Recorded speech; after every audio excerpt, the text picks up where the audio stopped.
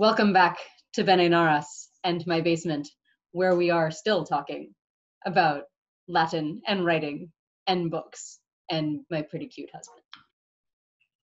I was just saying specifically Ben's book. He's here working on his first novella, and he's very graciously allowed us to do this on camera. And we're troubleshooting some of the elements he's been having trouble with. So in this chunk, we're going to talk about dialogue. And I think that's a major element of what you're missing here with your characters. I want to know their voices, and one of the best ways to do that is to have them speak. And they will help tell your story instead of you describing what happens. Yeah, so here's an example. Marshall comes in, he looks around, he looks at some stuff, he sees some stuff, he wants to know some stuff. You tell us he wants to know X, but it falls flat because you haven't actually given him any curiosity. Can he say something in his head? Can he wonder something? Can he interact with somebody and speak with them in such a way as to indicate that he's curious about this? I think that would create movement and motivation, and we can start to relate to or like or hate him. Marshall seems polarizing, which is not just important for compellingness, it's also important for comprehension. I've said this and I'll say it again.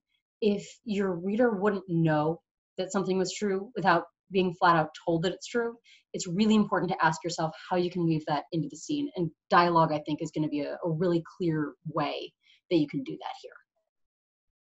Yeah, it'll really help us to get to know Marshall. How does he interact with this character versus the other character?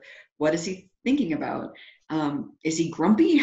A large part of mysteries is letting the reader form their own opinion about what happened and to be like really engaged in guessing who actually committed the murder. So the way your characters talk to each other and talk about this dead guy is going to help the reader form opinions about each of the characters. Cool. Yeah, I think an inner dialogue for Marshall would definitely be helpful.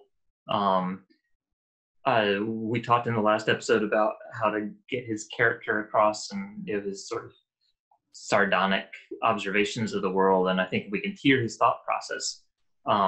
We don't need to be told what his thought process is. It kind of lets the reader get to know him as a character even before he starts to interact with others.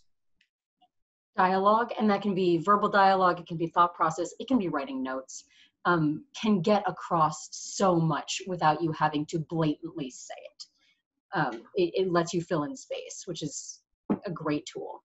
I'm also going to mention physical and emotional response here. And Marshall isn't the only person who needs character, your suspects do too. People physically react to investigation, and the way that they respond. I know. Are you asking me that? No. Yeah, I'm asking you that. I didn't do that. Where were you last night? Sorry. I don't know. What were you doing with that pickle? The pickle? Why is it a pickle? Why are we on active fish? It should always be fish. And after that interlude. I'm sorry, continue. That's okay. So, QED. People physically react to investigation, sometimes with fear, sometimes with anger. You know, the typical scene where the suspect runs off and the detective has to chase him, right? So the way that they respond gives the detective and the reader and the viewer insight into truths that they might not mean to be telling. So let your characters respond. Let them respond verbally, let them respond physically, and weave that into your dialogue. Around the dialogue, there should be action. And later, as Marshall interacts with your characters, they just kind of have a summary of their perspective, but there needs to be body language from them, from Marshall. A concise summary is the detective's dream. Like, they don't even have to write the report. The report's already been written, but that doesn't happen. So give them the opportunity to respond in a way that, you know, reveals more about who they are. Exactly. Chatting lets things move. Yeah, and I see what you mean about how it's unnatural to have them just sort of burp out a summary with all the salient facts. You gotta... If only. Right. The detective should ask and interact with them, feel more organic. Let the readers develop their own conclusions along with Marshall instead of separate and treating it like a series of documents on a APDBQ that they have to scour and find the meaning for. Right. And information that is revealed through discussion is almost always more compelling than information simply presented. Yeah. I don't care that there are 7 hills in Rome. I don't care.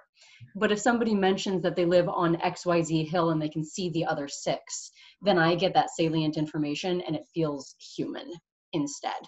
And I think that's gonna give life to it. Dialogue is a powerhouse for creating life and characterization. And you can overuse it, but not using it is more often than not a death sentence. Yeah. And nobody wants that. No. And I mean, we already have a murder, so like no more. Before we take another break, because this has been real short, I do want to caution against things like Marshall said this, block of Marshall speaking, going back to narration.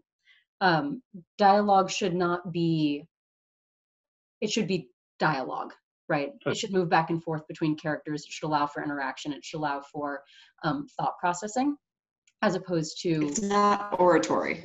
It's not oratory, right? And it's not third person narration set between quotation marks. I think that's more what I have right now, which isn't good. That also means it's time for cookies. It does mean it's time for cookies. Do you want fish cookies? I don't want cookies. I actually don't want fish cookies. I would really like some chocolate cookies. We have some of those too. We'll be back shortly. Oh, good. All right.